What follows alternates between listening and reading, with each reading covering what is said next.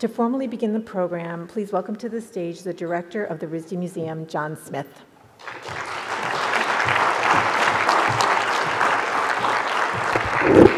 Good, thank you, Deb, and good evening to everyone. It's a real pleasure to welcome all of you to the 42nd Annual Gail Silver Memorial Lecture.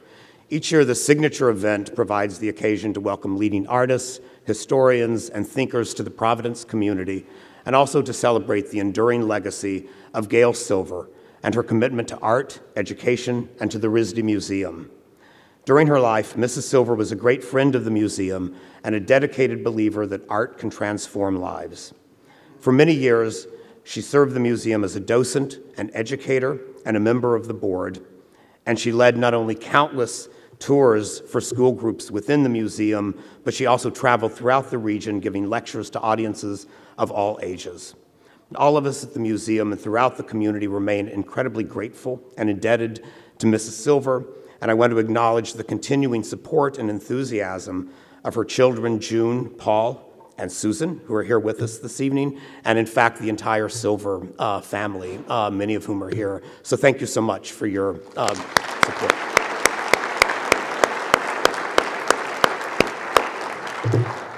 And now it's a great honor to welcome this evening's speaker, Paola Antonelli, to Providence. Paola joined the Museum of Modern Art in 1994, where she is the senior curator in the Department of Architecture and Design, as well as MoMa's founding director of research and development.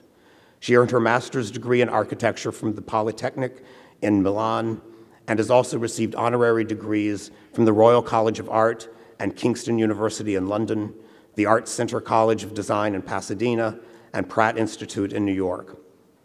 She's curated numerous shows, lectured across the world, and has served on several international architecture and design juries. She's received the National Design Award from the Smithsonian Institution and was named one of the top design visionaries by Time magazine. She's a prolific author, and her many publications include Talk to Me, Design and the Communication Between People and Objects, Mutant Materials and Contemporary Design, and Humble Masterpieces, Everyday Marvels of Design. Her groundbreaking, provocative curatorial work at MoMA and elsewhere has helped bring design to the forefront within the museum world.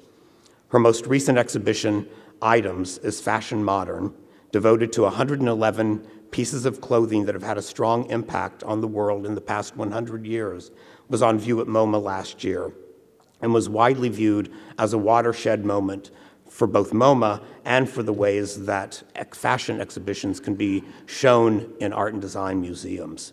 She's currently working on the next Triennale in Milan, which opens March of 2019, along the theme Broken Nature. She's working on a book, States of Design, and on a new theory of everything for design. Please join me in welcoming Paola Antonelli.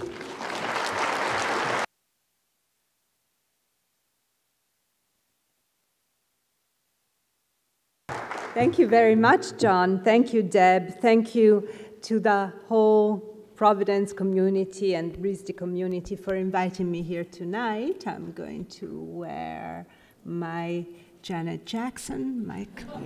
Yeah. I always think of her when I wear this mic. Am I wearing it right, Andrew? Yes, okay, perfect. So it's a great pleasure to be here tonight, and it's a great pleasure to be able to introduce to you Broken Nature, the next 22nd Triennale di Milano, for many different reasons. Well, first of all, because I'm speaking to an audience of designers and of design lovers. Being in Providence is like being in Milan.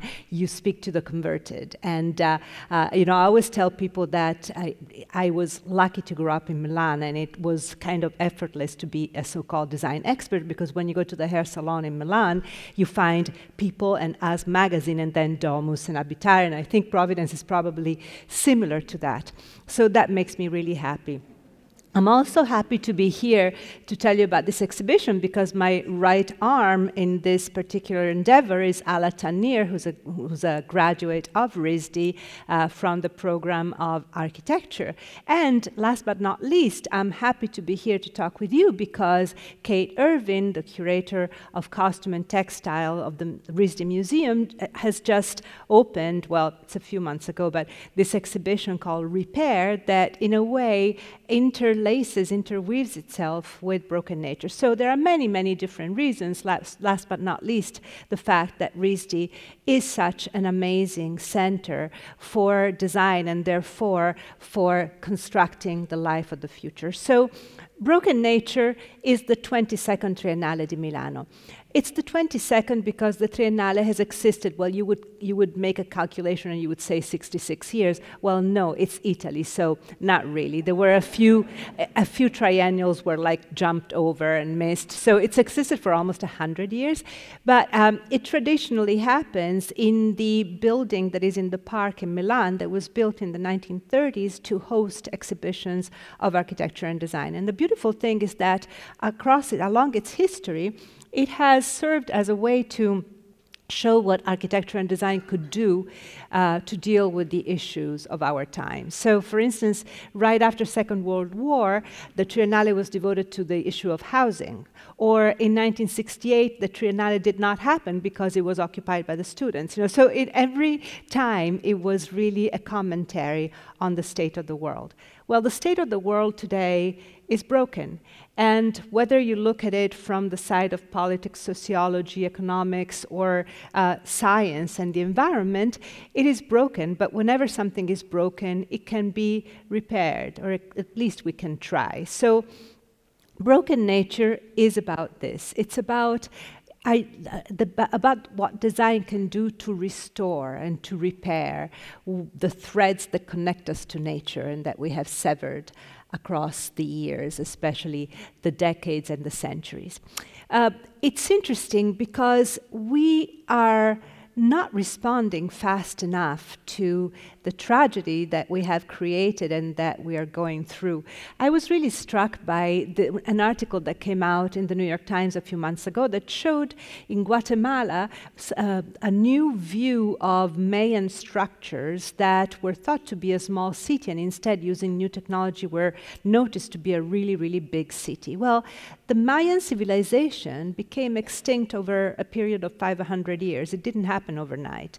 Actually, no big extinction was ever overnight, except perhaps the dinosaurs and the meteorite. Usually extinctions happen over a long period of time, and they might seem preventable at first, but nobody does anything, and then it's too late. And I wonder if that's what we're doing right now.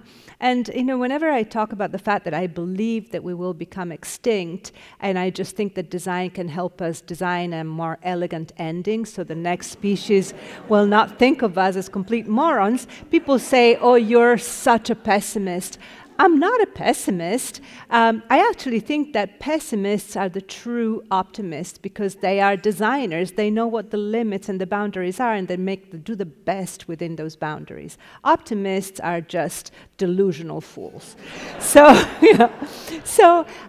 this is really what Broken Nature is about. It's about showing how we can do better and have a longer sense of time. I really like this clock by Martin Bass. I don't know if you've ever seen it, but it's basically a film of two people that are swiping trash and following exactly 12-hour intervals, and it's repeated in a loop. So we're like swiping trash very, very slowly, but it's truly having a sense of time that is important. And we would like indeed for the Triennale to have three major consequences. We believe that the Triennale is for citizens, not only for design experts.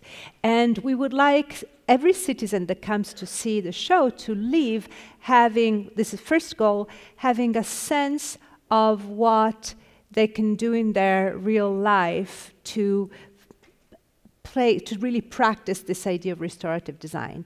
Number two, they should leave having a sense of the complexity of the systems that we live in. So every action has a consequence, but it's not a linear consequence. If a building falls in Dhaka, Bangladesh, and kills 1,300 sweatshop workers, stopping completely any purchase of clothes made in Bangladesh is not the solution. That can actually make things worse. And we would like people to understand what the pressure points are that citizens can actually act on. So something practical in life, an idea of complexity of systems, and the third important goal is to have people feel a sense of long time. Intervals that go beyond the 2 or 3 generations that we physiologically are able to imagine. And that takes a little bit of more of an effort, but it's funny because this is nothing new. In a way, and I'm not nostalgic of the past, but once upon a time, centuries ago, humans had a sense of their position on Earth that was a little more humble. Sometimes they would plant trees that they knew would last their children and the children of the children and the children of the children of the children, and it would be okay. And it's only lately that the self-centeredness has become so pervasive that it has blinded us to anything that goes the span of a few generations. And it's not enough to have meetings and legislative decisional gatherings like COP23 that happened 3 years ago in Bonn. Legislation is important, of course, but I truly believe in citizens' effort and peer pressure. I believe that the most can be done and pressure can be exercised also on governments by citizens. So even though there are legislators that are working on changing actually the regulations, I'll do my part as a curator and I'll try to act and to work on citizens. Because I believe that that's what curators do in many cases, some curators of contemporary design. It's not our job to tell people what's good or what's bad and what's great design and what is bad design, but rather it's our job to stimulate people's own, citizens' own critical tools so that they can go and live in the world as fuller beings and as more active and agent human beings. So the Triennale will act on this idea of changing behaviors. I really like this quote by Félix Guattari: "Without modifications to the social and material environment, there can be no change in mentalities." Here, we are in the presence of a circle that leads me to postulate the necessity of founding an eco-sophy that would link environmental ecology to social ecology and to mental ecology. Design can change behaviors. Behaviors can help to change the world. I really don't like that "let's change the world" motto. I find it, once again, a little too optimistic. But I believe that as designers, we can really do a lot to influence behaviors and to start a positive chain reaction. You see here the beautiful image design by Anna Kulacek. Anna Kulacek is a Ukrainian designer that studied in Italy and that is now based in New York. She's a fabulous designer. And what we asked her, what Al and I asked her, was to show all of these points of pressure that citizens can work on. We made a very long list of icons, and here you see just a few, from religion to plastics, to connectivity and privacy, to blood diamonds, you name it. There was a long list, almost like a book of grievances that could help us guide the show. And here is the complete identity. It's quite beautiful, I have to say, and I'm happy that we're trying always to work with young designers, possibly, of the female gender if we can, but that's my own personal agenda, especially in Italy. But, another moment for that.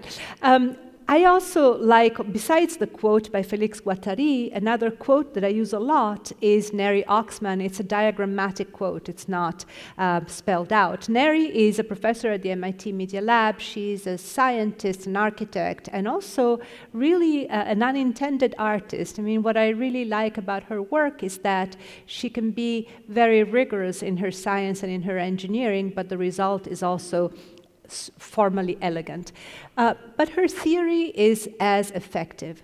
I really liked this Krebs cycle of creativity, which she published a few years ago. You know, usually when we talk about the coming together of science, art, engineering, and design, we usually show bubbles that come together in a Venn diagram, and then there's that area of magic, the poof, they all come together, and that's the place where everything happens. But in truth, what Neri postulates is that it's not a Venn diagram of haphazard encounters, but rather it's a Krebs cycle, it's a metabolic cycle. Art feeds into science, feeds into engineering, feeds into design. They need each other to survive. So the cells are linked together in a symbiotic and necessary relationship. And I find this very beautiful because it shows how we need to operate, how we need to educate future designers, and how we need to present design and art to citizens, you know, as intrinsic and as connected to science and engineering. So this is really a principle that the Triennale will work on, and we will touch upon all the possible forms of design. You know, on the one hand, you will see fashion, biodesign, interface design, visualization design, interior architecture, and more. And we will study how they interact in this Krebs cycle, metabolic cycle, with, for instance, diplomacy, anthropology, philosophy, astrobiology. There are connections that exist that might seem unintended and instead are really the ones that can be the most effective. And we would like to show them during this Triennale. We would also like to show possible strategies, as I mentioned to you before, that people can employ in their life and that designers can actually focus on. The relationship, for instance, between new and old materials, you know, learning from old material culture in order to advance the novelty of some materials, or designing with energy, or reducing pollution, or instead harnessing pollution. There are many different ways, and we would like to have a good catalog of possible strategies that can be used. And here are some more of the icons that Anna developed. You know, I was telling you about the pressure points that can be used. There are many, and they range from the T-shirt that exemplifies fast fashion, for instance, to instead the little dinghy there in the bottom right that signifies migration on the Mediterranean, AI, and we can go on for a long time. Actually, she has an even longer list of possible icons. But what I would like to talk to you about tonight are just the different themes in the exhibition. This is not really how the exhibition will be organized, but rather it's what we would like to convey, what we would like to promote in our public. Even though we're just about 5 months away, we're still maintaining the taxonomy of the exhibition rather fluid. We want to really design it on the floor. And so we're not really dividing it in sections. But here, I can tell you about our priorities. One of our priorities is to stimulate awareness amongst our public. And we'll do so in many different ways, but we want to have at the entrance a room in which people will find a lot of questions and information, and possibly also these great NASA images of change. I don't know if you've ever seen them, they're online, but NASA has been publishing these images that show the same territory before and after. It's almost like the before and after. Before and after 30 years of erosion, before and after 30 years of pollution, before and after 25 years of raising levels of the sea. So it's quite amazing when you see true change visualized in images from satellites. So this will be pretty strong an image for people to digest. But then awareness can also happen with instead augmented reality apps that show the level of fine particles pollution, and that show also the levels of UV rays that are penetrating through the stratosphere. So there's many levels of awareness that we would like to stimulate in our public. Sometimes awareness can also be shown with an art piece. There will not be much art in this exhibition. There's already enough biennials and triennials of art. We need our own of design, but still, there are some artists that really do it well, and that therefore can be elevated to the role of designers for this opportunity. So I really love Trevor Paglen, of course, and Trevor Paglen is really incredibly capable of evoking fear or disquietness. Does that word exist? I used to speak English really, really well. Now I'm spending too much time in Italy, and now I speak badly both Italian and English. But still, yeah. Well, this is an attempt to render this cube of metal that is actually in Fukushima, but it's in the area that cannot be reached because it is still completely radioactive. And it's a cube that is made with the material from the melted core of the reactor in Fukushima. So only an image of the cube will be visible in the exhibition. Awareness leads also to activism, and there's so many different ways to be an activist in design. And you know, activism is very important today. Activism is Boyan Slat. You might have heard about this young Dutch boy now. Well, he was a boy because he was 18 when he started. Now he's in his 20-something, still pretty young. And the Ocean Cleanup Project was just launched in San Francisco about a month ago. It's really a cleanup project. It's about having these barriers that can be redeployed in different parts of the world that filter plastic, at least the biggest fragments, and that are about cleaning up the ocean. Activism is also, in some cases, giving tribunals the tools necessary to prove that injustice has been made. There's a new discipline that was founded by a group of architects in London at the Goldsmiths University that's called forensic architecture. I don't know how many of you have seen their work, either at the Biennale of Venice or elsewhere. They're quite amazing. They use the tools of architecture to give projections and reenactments of events that actually have happened, and to empower tribunals to have actually proof. They are almost like expert witnesses. And in this particular case, forensic oceanography, which is a branch of the forensic architecture studio, provided proof to the tribunal about a particular case of a ship called Juventa that was carrying migrants across the Mediterranean, and that kept on being bounced back and forth amongst different countries, including Italy. So it's really incredible because one would not imagine that architecture could have this role, but it can. Activism is also trying to find a way to convey awareness can be activism, the importance of thinking of water. This is Jane Withers, who's a curator based in London. A few years ago, she organized her first Wonder Water Cafe. What she does is she collaborates with restaurants that actually exist, and by getting information about the sources of every single ingredient on the menu, she finds out what the water footprint is for every dish on the menu. It's important to know, right now, one of the few cases of an awareness of water footprint comes with jeans, because Levi's has been quite outspoken in saying that there are thousands of gallons of water that go into making one pair of jeans, and that has really stunned people and has sparked this whole campaign to try and reduce that. So more can be done. Water crisis is a big deal, drinkable water crisis. Activism can also be making a product in a different way. I don't know how many of you are aware of the Fairphone. The Fairphone comes from the Netherlands. It's already at its fourth model. It is a cell phone. And it's made so that you can open it, you can change parts, you know where everything is sourced from, you can recycle it, so the opposite of an iPhone, right? So it really is about changing the way things are made slowly but surely. So this is the kind of activism that we are seeking as designers. Elegance under pressure.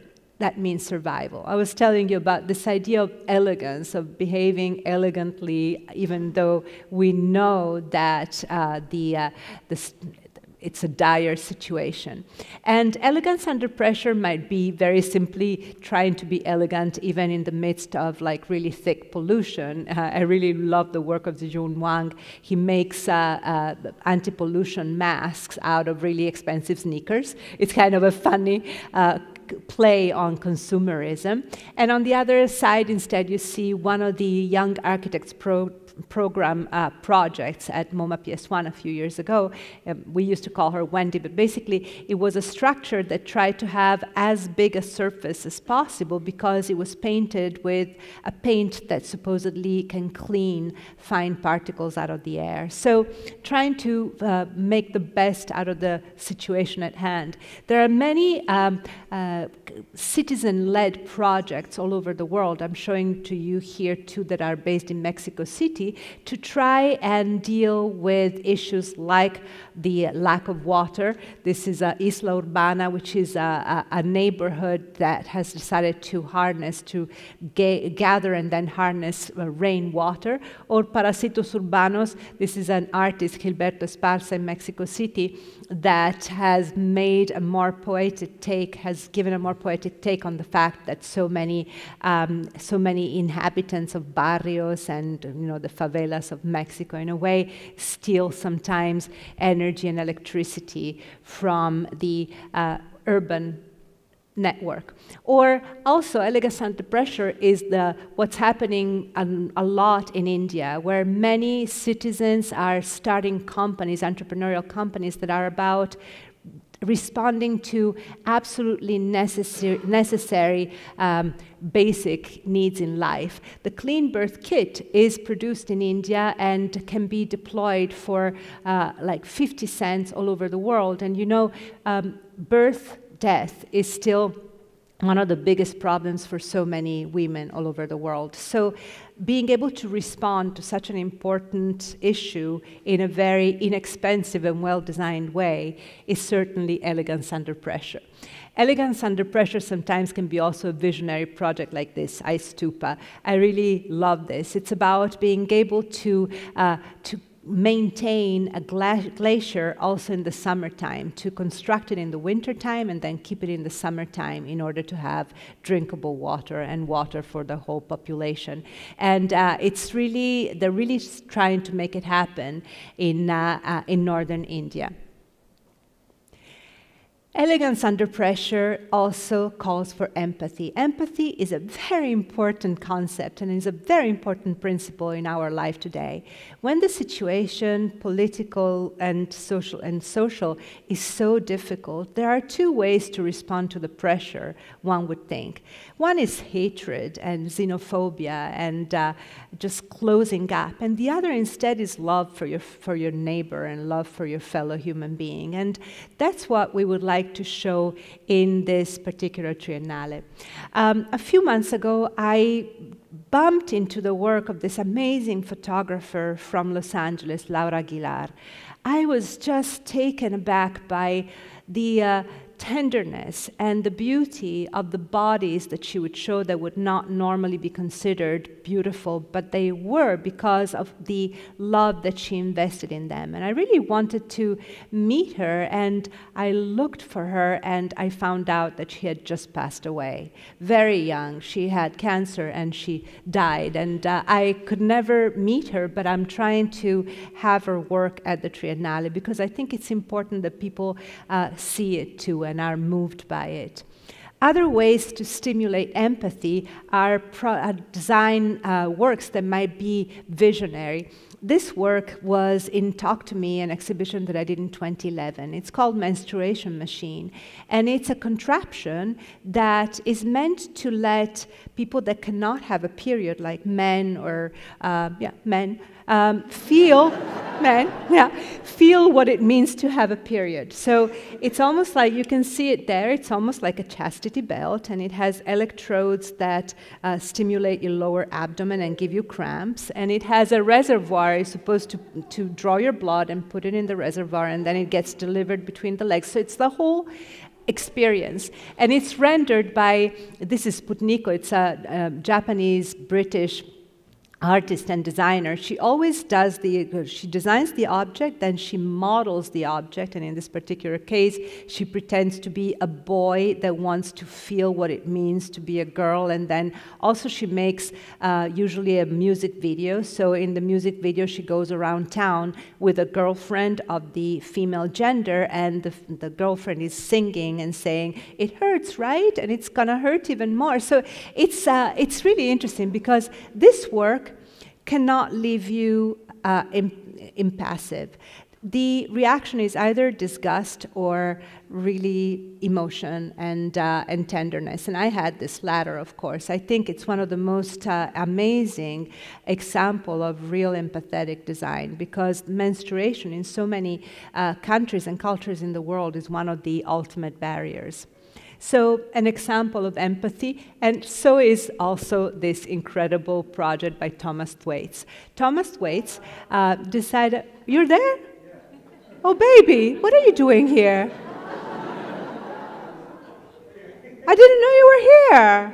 Okay, so I love this work that you did. So Thomas, the goat man, yeah, he really became a goat in order to understand better another species. So this is like ultimate empathy. Yay, I'm so happy you're here.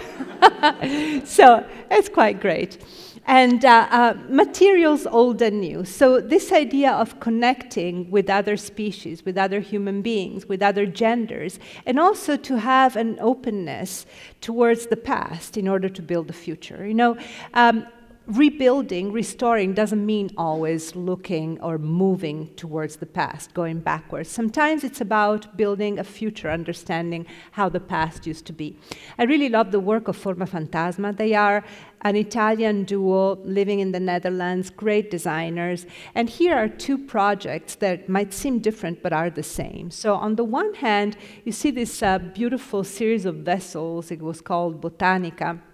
They're made using pre-oil era resins, so shellac, honey wax, with like straw and other fibers, so everything that does not have to deal with hydrocarbons. And at some point in Milan, they were, during Design Week, they were in the basement of the Rinascente. Rinascente is like Neiman Marcus, you know, or like Bloomingdale's, and they were showing people how to cook these resins. There were fumes that were going everywhere. I was thinking, my God, if we were elsewhere, they would close things down. But it's about really trying to learn how things were done before we started screwing everything up. And on the right-hand side, instead, is a new project that they developed for National Gallery Victoria in Melbourne, and that they will continue developing during the Triennale, which is called Ore Streams. It's about showing that electronic waste, the leftover computers and electronic parts, are not necessarily waste, but rather they are new materials. And really beautiful furniture and beautiful objects can be made out of them. See, the idea behind the Triennale is to present this concept of restorative design. Restorative design exists already in landscape design, but we would like to expand it to all forms of design and to also explain that it is actually not punishment, but rather pleasure. Let me explain. Restaurants were born in France in the 18th century as places where one would go after having eaten too much. So you would go there and you would have bouillon or chicory, just like this kind of cleansing, not so good, actually pretty disgusting foods that nonetheless would make you feel better. And it's only afterwards that this idea of restaurant became instead synonymous with conviviality, with pleasure and delight. Well, we would like to talk about the same life cycle with design, but we also think that we have gone already through the punishment cycle. We can already be delighted by doing better. And that's what we would like to show with the Triennale, this idea of restorative design. This is one of the concepts that we discuss a lot. And this particular example of Ore Streams is one of the commissions for the Triennale, which is another idea that we want to push into the world. All of these Triennales and Biennales put a lot of unnecessary pressure on artists and designers because every event wants something new. And it's a pity because our ambition, or my ambition and my team's ambition, is for design to be taken seriously as science. So we have decided to not ask Forma Fantasma to do something new, but rather to continue a research that we really believe in. And they started it in 2018 in Melbourne. They're going to continue it in Milan in 2019, and then in 2020 they'll continue it at the Serpentine in London. And it'll become a 3-year or more project that really adds something to the world, something that can be relied upon. Back to the idea of new and old material, there are some materials that are really have become the heroes of architecture and design lately. One of them is mushroom mycelium. And you see here these Mars boots that were in the items exhibition, and they were a response to the moon boot. You know, the moon boot was created in 1969 because male astronauts from America stomped on the moon, put their flag and it was this triumph of the future, of an idea of futurism that was based on plastic and hydrocarbons. And instead, Liz Chockailo thinks that when we'll go to Mars, we will not colonize, but rather we will try to find a new space to inhabit. And during the long flight to Mars, we'll be able to grow mushroom mycelium, and we'll be able to grow the tools that are necessary to create a new space on Mars. So it's this whole idea of thinking also of space exploration in a different way. Biomason is a company that's making bricks using bacteria. They're also trying to make all sorts of barriers to reconstruct the sea floor. Plastic glomerates is instead an artwork, and it's about fossils of the future, fossils that will incorporate bits of plastic waste. It's beautiful, but at the same time it's tragic, and there are many different projects that we have found that talk about plastics in the ocean, of course, and this is one of the most poetic. Another idea about materials is to try and substitute plastics. And I don't know if you know, but Lego has decided to come up with a new bioplastics that is therefore biodegradable. They're not yet going to change all the bricks. They're just adding a few, maybe little excessively symbolic pieces that are all plants, but it doesn't matter. It's a beginning. And for a company as big as Lego is, it can be something that can be emulated by many others. Other materials that are really loved right now by everyone are algae. And bioplastics made of algae are one of the workhorses of this new foundation in Arles, France, that's called Atelier Luma. The beautiful thing is that what Atelier Luma is developing is not a blanket type of algae, but rather a blanket method for every part of the world to use their own algae. And I'm sure that you have algae, like Milan has algae, and the idea is to create these beautiful vessels, once again, formal elegance, no need to be atoning aesthetically, to produce objects and vessels made of the algae that are local. Processes old and new, just like materials. One of the oldest processes in the world is handcrafting objects. And interestingly, the people that know how to use their hands, how to repair, how to really fix things, which is one of the most important aspects of our culture today, tend to be the migrants that Europe is right now dealing with in sometimes not very civilized ways. So some of the most interesting examples of activism have to do with these old processes, with employing immigrants from different parts of the world that are coming into Europe to make beautiful objects that are then sold in great boutiques. Well, what you see over here on the left-hand side is actually a quite ideological project, because it is an autoprogettazione, which was a project by Enzo Mari, a really amazing Italian designer, a project that he did in 1974 to let people know that everyone can be a designer. He basically spread blueprints of furniture that everybody could make. And actually, these migrants are making that furniture and then selling it in an art gallery in Berlin. And instead, on the right-hand side, are designers from the Netherlands working with makers and manufacturers from all over the world and designing for the migrants. So the designers are not designing what they want, but rather are designing what would be best manufactured by the people according to their expertise. So it's really interesting to see how collaboration is one of the oldest processes of all. Another great process is that of co-creation. What you see here is a project by Elemental. Elemental is an architecture company in Chile. This is a rather old project, but it's a very fascinating one. You know, architects traditionally have been really about making their own mark on the world, at least the star architects that we all know, all the Pritzker Prizes. Alejandro Aravena, who's one of the founders of this group, got a Pritzker Prize, but he got a Pritzker Prize for doing the opposite thing. What you see here is almost like the starter, the spark for a new community. In Chile, there's a form of social capitalism that enables every single person or a single family nucleus that needs it to get a once-in-a-lifetime subsidy to own a house.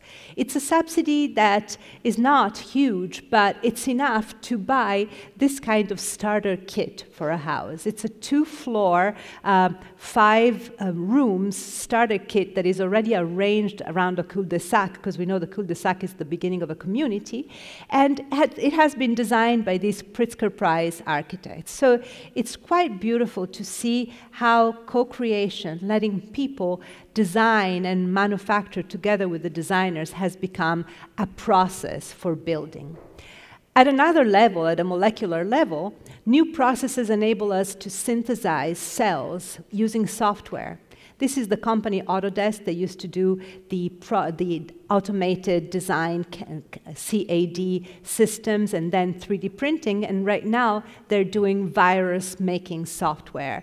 And actually, we acquired one of their viruses into the collection of MoMa, and we couldn't acquire the virus itself, of course, so we acquired a 3D printed model of the virus. So you see, design goes the way of architecture. You cannot acquire the real thing, so you acquire a model. It's fascinating to see how design is changing lately.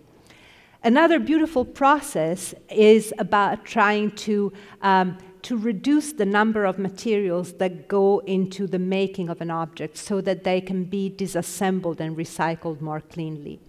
I like very much this idea of biowelding that's been developed by the Skylar Tibbets at MIT. It's about structures that jam together without any need for mortar or glue.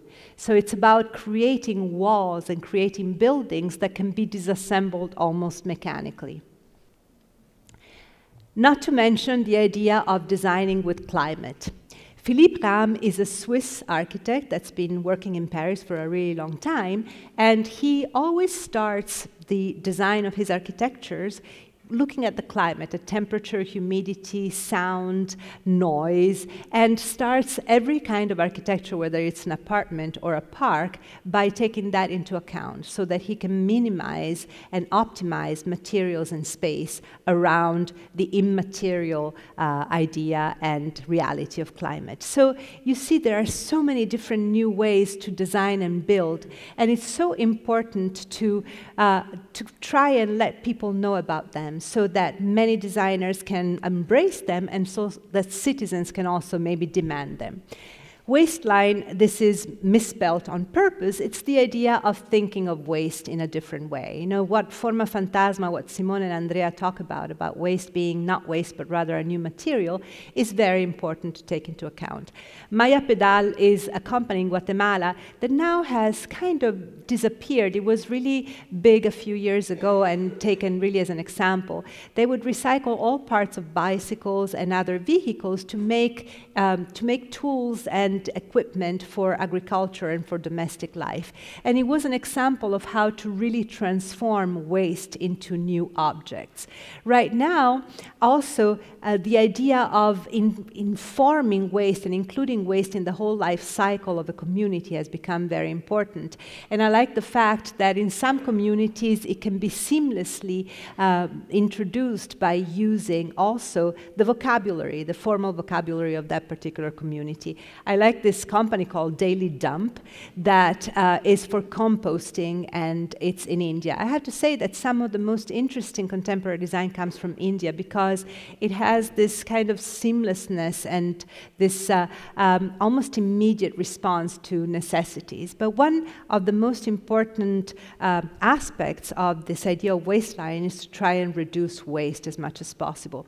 You're seeing here a picture of the Piles. The Piles is this gigantic second-hand clothes or third or fourth-hand clothes in Johannesburg, South Africa, that has been hailed by so many as a place for creativity, and indeed many designers go there to then design their wares and recycle and reuse. But the truth is, it's really too much. And there's too much waste that is produced, especially in the fashion world, that needs to be curbed.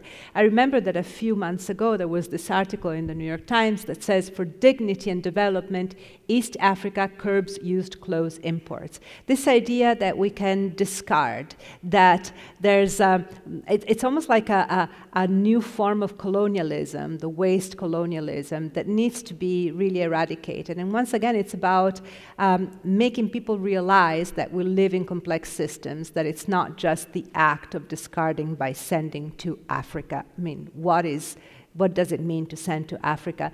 It's about instead trying to curb at the source. So not trash, but rather new materials. There's many designers that have started showing how we can reuse and recycle in inventive ways. Martino Gamper is an Italian designer that's working and living in London, and several years ago he did a project that became almost a manifesto. It was called 100 Chairs in 100 Days, so it was almost like a performance. Every day he would go around London, pick up pieces and make a chair with those pieces, and that went on for 100 days. And the chairs, you know, some of them are quirky, some of them are not that comfortable, but it's almost like a manifesto. And then he went on just really promoting this idea of repair by also putting together repair stations in front of the Rinascente, the same Rinascente where they were cooking the resins, the big department store in Piazza del Duomo in Milan, by having these repair shops outside that people could use to cane their chairs or to repair their bicycles, to have this sense that things don't need to be thrown out, but rather can be fixed. And it's very interesting because one of the subtle ways in which my team and I are hoping to make a change is by declaring anytime we can that we have banned from our vocabulary the words consumption and consumers. I am always stunned by how normally these words are used. They are words that we should be slightly disgusted by and that we should aspire not to have in our vocabulary. So slowly but surely, we hope to be able to make that change. But back to the reusing of waste as a new material. Ilkka Suppanen is a Finnish designer that worked with a lot of people in Sao Paulo to make these great robots out of like trash also, trash as a new material. Look at this. You know, it's so interesting to see how far recycled plastic has gone. I remember at the beginning, like in the 1990s, it was this horrible confetti, you know, that you saw everywhere with like this kind of psychedelic, oppressive motif. And then I remember in 2006 when Coca-Cola launched the PET recycling project together with the American furniture company Emeco. It was already quite clean, but still a little bare bone. And now instead we have chairs like Dirk van der Koy's endless chair that's made robotically using the interiors of wasted refrigerators. Beautiful, elegant, comfortable, and also customizable. So it is about starting a process and then carrying it on. It's going to take time, but we're going to move away from chicory and bouillon and go back to foie gras. And you see here, that's where we are with recycled plastic. The Parley for the Oceans company has been promoting the use of ocean plastics for a really long time. And these are some of the collaborations they did, especially with Adidas and Nike. So you see, this is what recycled plastics looks like today. It doesn't look like recycled plastics at all. It looks like whatever, it's just like an interesting material. We don't have to make that distinction anymore. We can make that recycling, reusing, being ethical, being more responsible become normal. We can reach a new baseline and then enjoy and really do something new. Repair. I mean, this is dedicated to Kate, but it's also an important concept in the exhibition. Ala and the team and I use the word reparations a lot. And it's a word that is very loaded, especially here in the United States, because it's about slavery. It's about fixing a wrong, even after a long time. And I've been having many discussions with friends that are African American and that say that I shouldn't use that word. But I would like to get to the point, I'm still using it in a very acerbic way, but I want to get to the point that I can use it in the exhibition in a very assertive way, because it is about righting a wrong, and it is about having enslaved nature and having taken a very wrong stance of self-centeredness and arrogance that we need to change. And I think that by using a word that is so complicated and so loaded, I might get results, and I might get also pushback that will allow me to actually describe the theory even with more detail and more correctness. But going back to the simple concept of repair, there's a whole movement called Fixperts that started in London with Daniel Charney, who's a graduate of the Royal School of Art, that is all about creating a catalog of how to fix things so that people can learn how to fix everything from, helping elderly people, like I did one of this, I took one of these catalog items and I made it for my mother to wear socks and have an easier time. And it's about really trying to fix things when they don't work and make them better when they work but could be improved. Repairing might also mean instead, at a very different scale, repairing the sandbar of the Maldives. The same Skylar Tibbets that did those jammable structures that tries to avoid glues and mortars is also working with the government of the Maldives to study scientifically how sandbars can be rebuilt by putting a few kind of incidental objects in the floor of the ocean, almost as if it were the kind of dirt that starts a new pearl. So they're working with scientists and engineers and the government to see how they can rebuild the eroded sandbars of the Maldives. Similarly, in Australia, Alex Goad is working on a new way to replenish and rebuild the coral reef. We know what a problem that is, and Mars, this project, is a way to actually jumpstart coral again. Once again, a process that will take so many generations, but that needs to be started sooner rather than later. The same Sputniko that did the menstruation machine also came up with this completely different poetic and speculative idea of how to replenish and repair Fukushima by having these beautiful heels that she can strut with in the soil of Fukushima and plant new seeds that can then, in a few generations, also rebuild the soil. So there are many different ways and many different responses, and there are partners old and new in design and in life. Neri Oxman works a lot with also animals that become natural part of the cycle of making. And in this case, she made a silk pavilion that was made by dozens of thousands of silkworms that were given the right condition to build the pavilion. So in a way, the architects and the engineers study how the silkworms behave and then create the conditions for that particular pavilion to happen. It's almost like studying, it's almost as if the silkworms were perfectly unionized and told the architects how they should be used in order to make that building that way. But the idea of building with nature is one of the ultimate goals for so many designers and engineers. New partners are bacteria. They're old partners, but we have become much more conscious of our microbiome. And many architects and designers are actually taking it into account as they build. As they build subway stations and they check and take a swab of the station to see what microbes are there. And as they create and build in different climates. This is a manga in Japan called Moyashimon. It's about a boy that can see and speak to bacteria. It's really wonderful. Yeah, it's quite great. Partners old and new. Humanoids have become a very fascinating subject. You know, the difference between a robot and a humanoid is that a humanoid really looks like a human. And it's creepy for some of us, you know, especially in the West, the more robots look like us, the worse it is. And instead in the East, there's much more comfort with robots looking exactly like a person. You see here Matsuko Deluxe, who is a television anchor in Japan, a cross-dressing, really funny comedian and commentator. And he is having a television program every week with a humanoid that looks exactly like him that's called Matsukoroid. And people tune in and they really watch the two having their conversation.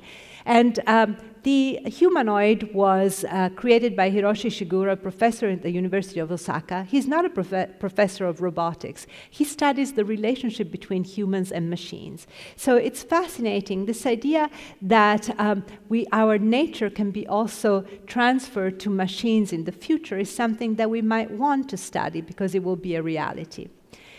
And the same will happen with strategic augmentation. Stronger, faster, smarter, how to make the best out of the situation at hand and actually improve it. Hugh Herr, on the left-hand side, is a professor of biomechatronics at the MIT Media Lab. He's a double amputee himself, and he started out by working on his own body in order to bring himself back to his capacity before the accident that rendered him paraplegic. But then he realized early on, and that's something that so many other scientists are studying, that the same prosthesis could be used by so-called normally abled people to become supernormal. The idea that we could do without cars and other vehicles because we could have exoskeletons or prostheses that make us walk faster, run faster than cars is something that has been displayed a lot and discussed a lot in science fiction, but could become a reality. On the right-hand side, you see a couple in the real world, Neil and Moon. Neil is actually colorblind, and he implanted a chip in his brain that allows him to see colors through a camera on the outside. So the colors get transformed into electrical stimuli, and he sees the colors directly without having to deal with the transference of the eyes and the retina. Moon is his wife. She doesn't have any kind of so-called shortcoming, but she implanted a chip in her elbow that allows her to feel earthquakes that are happening in different parts of the world. She's an artist, performer, so that makes sense, but so can you imagine having this continuous connection? She can turn it off, but yeah, but it's pretty amazing. So this idea of strategic augmentation that also could allow us to be safe. This is Patrizia Piccinini. She is an Australian artist that I really love. She does strange beings that are adorable. Not this one in particular. This is Graham. He's not adorable, but he is what a human being should be to withstand a 50 miles an hour frontal crash.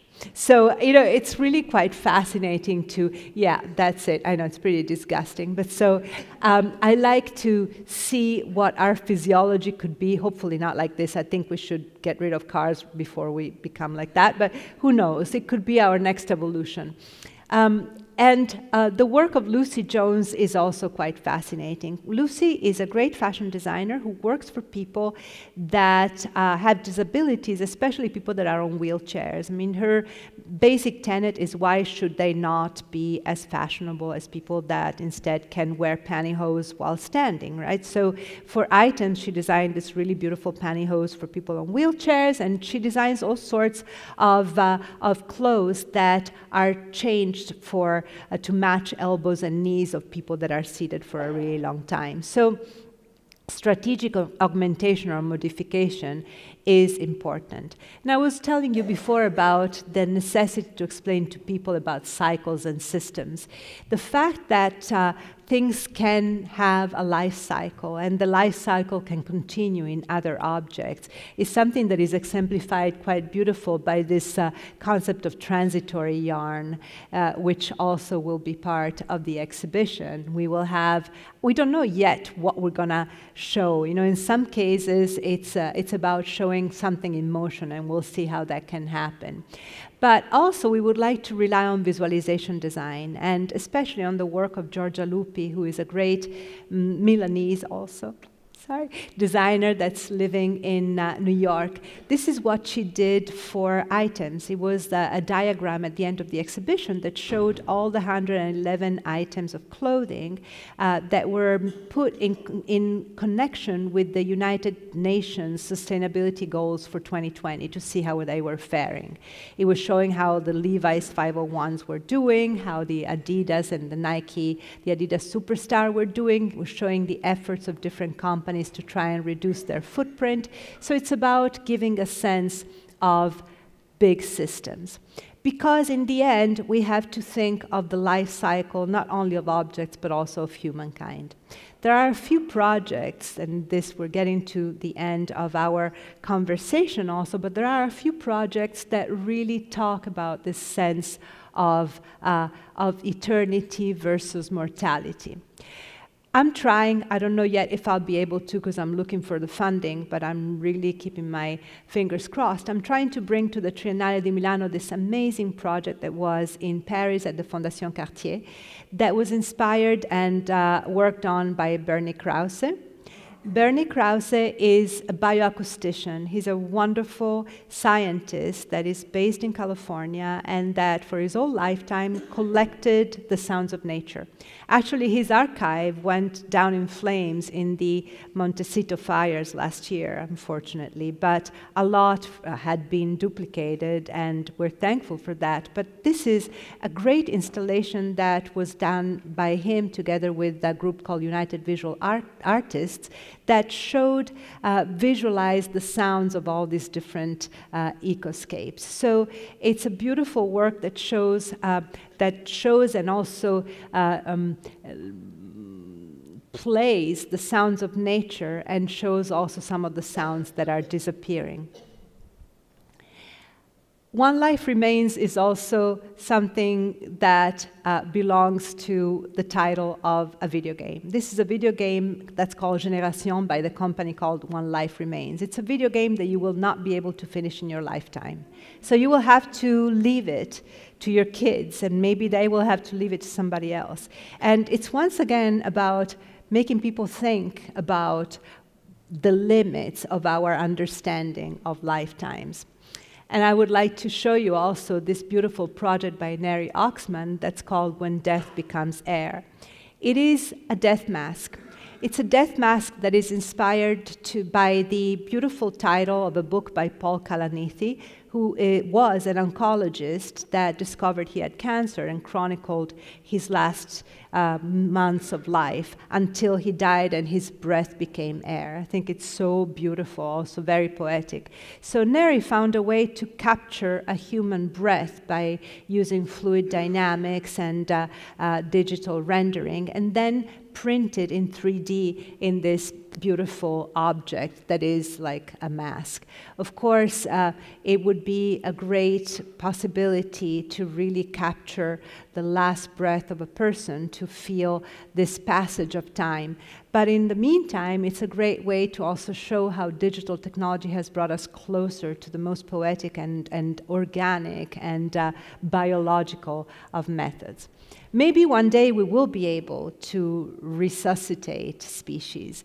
You might be familiar with Stuart Brand, he of the Good Earth catalog, the great guru of California in the 1960s and 70s. His latest venture, he's part of the Long Now Foundation, and his latest venture is an attempt to resuscitate species, but we're not talking Jurassic Park. He's not trying to resuscitate a T-Rex.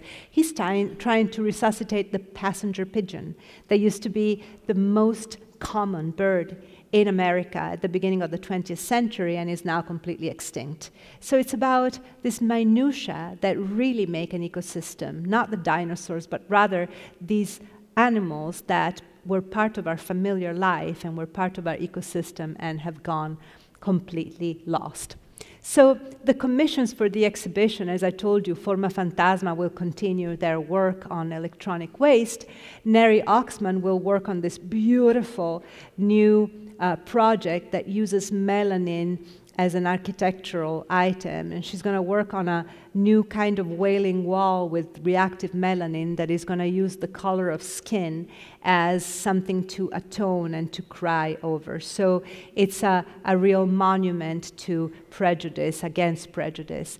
And the third commission is going to be by the architecture collective Sigil, that's based mostly in Dubai and in Beirut, that usually continues a work that is based on architecture, but that is always connected to Syria and to what's going on in Syria.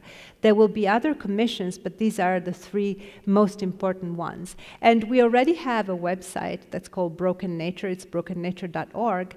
And on the website, you can read posts, also by Bernie Krause, some quite beautiful posts, but also we're publishing a list of everything that we're looking at. We would like to make the process of curating the exhibition more transparent and even more, more open, so people can let us know and can also suggest other ideas.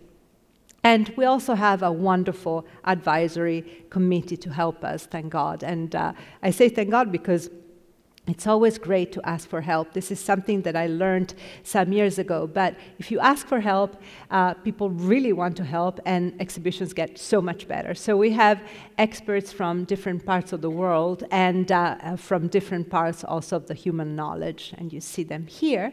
And we hope that really we will be able to convey all this. It's a very ambitious project. We want to stuff a lot into few months that we have left between now and March 1st when the exhibition will open. But hopefully we'll succeed, and at least, even though we will not be able to finish everything, we'll come up with not very good answers, but with really, really excellent questions.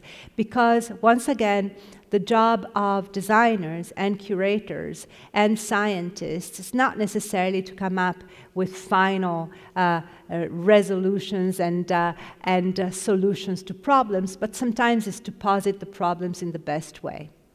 So I thank you very much for listening, and I am here to answer your questions if you have any. Thank you.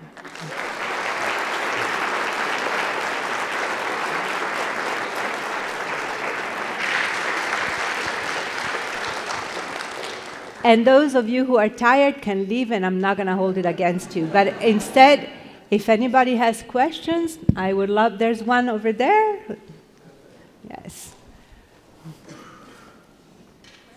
Oh, red turtleneck. Hi, good evening, Paola. As a young museum professional, I'm also invested in the ideas of activism and social change. And so I'm wondering, in the continuation of those dialogues, what do you think is most needed in the next generation of curators? The next generation of? Curators. Of curators. I think that the next generation of curators has to attend more social justice and political events and get out of their comfort zones. Like last night, I attended an amazing symposium at NYU about artificial intelligence and the ethics and activism and organizing about artificial intelligence. And it taught me a lot because, frankly, we can be great designers, but if we don't know what we are designing for, we are going to be wasted, you know? So, and curators the same. I really like to connect the work that we do in museums with real life. Otherwise, museums might also have a problem of extinction. Thank you. Oh, you have it? Thank you.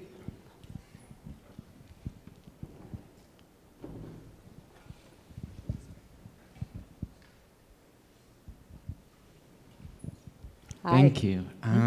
I wanted to ask you to potentially speak a little bit about the exhibition or the Triennale as a design act, both as one that has a physical presence and manifestation, but also this bringing together of people and ideas into a very intentionally designed kind of event and system. And perhaps more specifically, I was interested in when you mentioned the fact that the exhibition will rely in part on being laid out on site, and I wondered if you might speak at all about how you're thinking about the exhibition design, perhaps in line with some of the propositions that are presented through the work you just cited. So I'm thinking about the enormous material production of an exhibition and how those two align. Get it. So we're working for the installation design with a great studio in Milan called Studio Folder, and they are right now researching the materials, especially with two companies. One is a company by Daniela Ducato, who is based in Sardinia and does amazing materials that are all sustainable and recycling and reusing. And the other company is Mini Wiz, that you might know. It's a company based in Taiwan that also, at a much more industrial scale in much wider ways, is trying to really create a library of materials that are also architectural materials that are all based on the idea of recycling, reusing, and having a low footprint. So they are working, that's from a very practical viewpoint, from instead a more poetic and design and image viewpoint. They're trying to find this liminal space, you know. As you might have noticed, the exhibition is about nature, but it's not only about oceans and trees, it's also about other human beings. So they are looking right now in microbes and even robots, if we consider them a continuation of our own nature. So they're trying to find the right chemical combination for that. It's made even more complex by the fact that the Triennale, I forgot to say it before, also has international participations. So the Triennale is part of the International Bureau of Expositions, which means it's like Seville, it's like Shanghai, it's like the Expo in Milan last year. So it's about countries from other parts of the world also bringing their own contributions. So in the Triennale, we will have also 28 countries that will show their own interpretation of broken nature, and they also are going to be part or enveloped in this general design. So we're going to publish a bit online of how we're thinking about the design, but we're going to try to really be consistent with the idea of the exhibition and to use materials that are as much as possible sourced responsibly.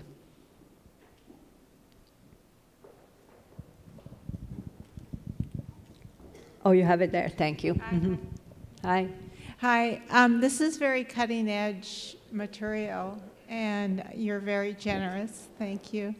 And how do you feel about the application? How do you? This is very cutting edge, really. So, do you feel that it's going to accelerate or move quickly, or what is the progression of this thinking, of this?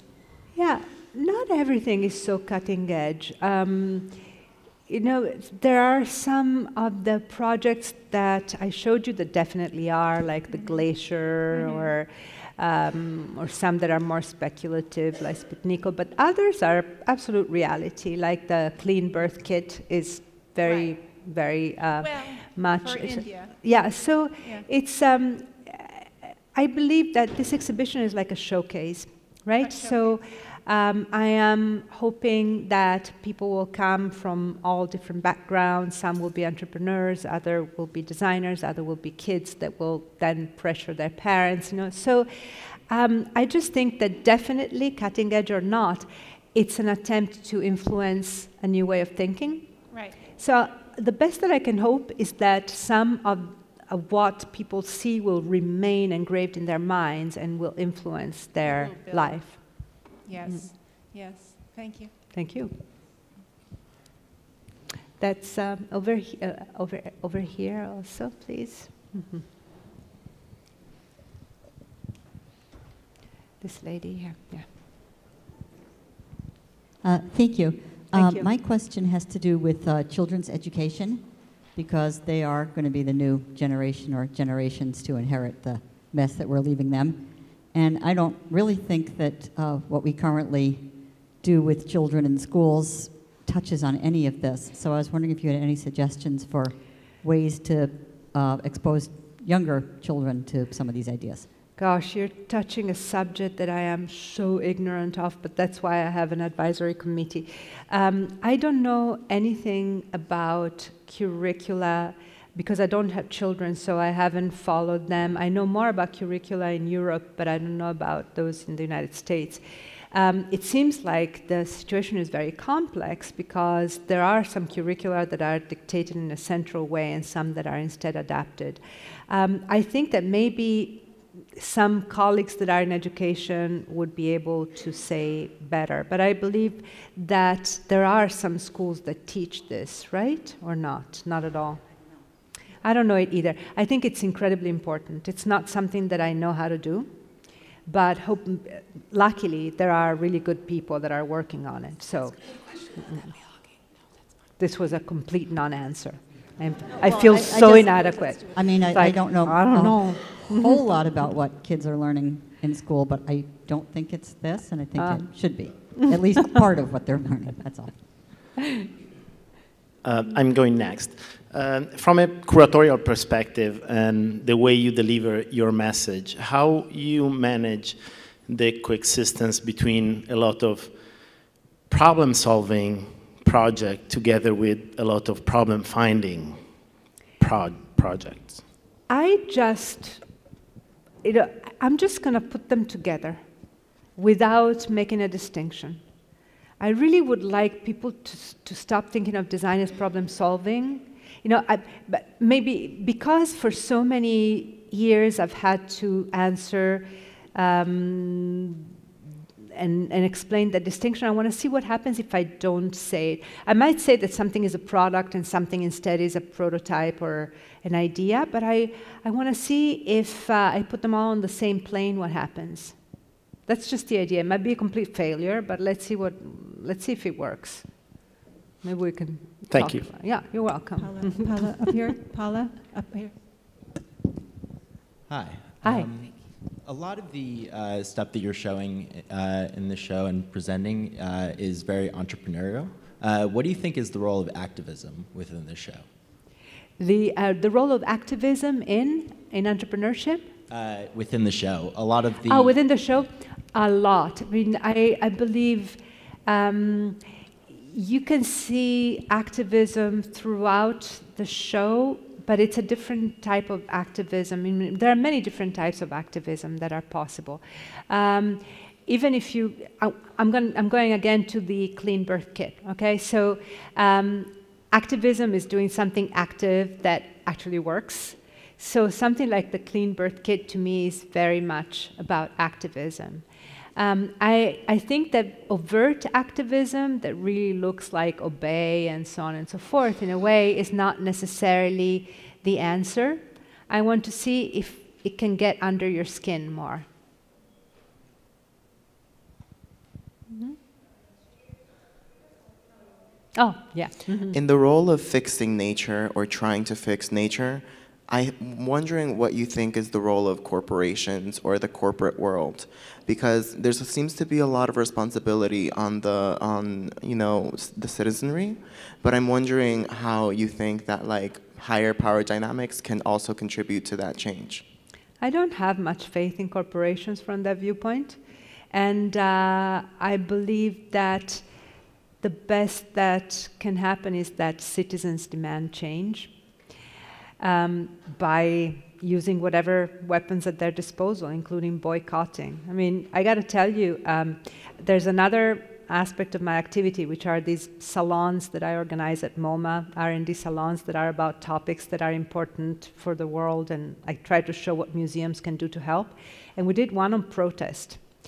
And I find that I came to the conclusion that the only protest that I participated in and that worked in the past 6 years was canceling Uber, right? So that was the only one that really I felt had some effect. That might have already, let's see what happens now. I mean, but something happened. And I remember when I was a child in Italy, that the Germans, who were always at the forefront when it came to environmental responsibility, had protested a particular facial soap bar by an American company that was too packaged, right? I'm talking about the 80s, by opening up the soap and leaving all the package there at the supermarket, right? So I believe that the only tool that I can provide comes from the bottom up, right? Top down, I don't know how to deal with corporations, but I don't particularly believe that they will be the solution, at least not now. All right, thank you. Thank you. So maybe we'll do one more, unless you want to have final, if there's something that someone hasn't asked that you want to share. Does anybody have one more? Oh. There's a lady. Oh, okay. I'll get back to you. And then the lady over there. We'll do 2 more. Hello. Oh, hello? Yeah. Hi, Paola. Big Hi. fan. Thank you. Love your salons. Thank you. I wanted to ask this question about broken design education.